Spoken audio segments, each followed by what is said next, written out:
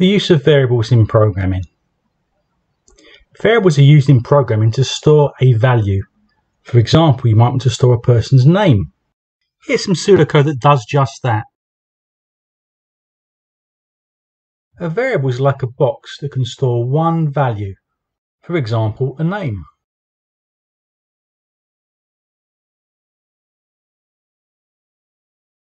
Programs and algorithms often contain variables.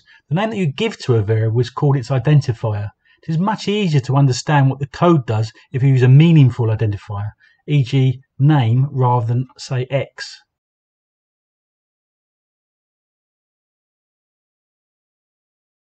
It's really important to remember that variables can only store one value at a time.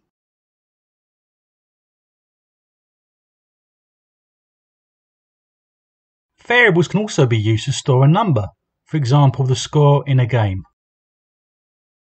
Let's take a look at this Python program. In this case the variable is called name, and at the beginning of the program the variable is empty. The word input is used in this case to ask the question, what is your name? The second line of code will display whatever is being stored by the variable name. It's important to remember that it will not display the word name, but what's stored by the variable name. When the program is run, the program will ask the user their name. Whatever the user enters will be stored by the variable name.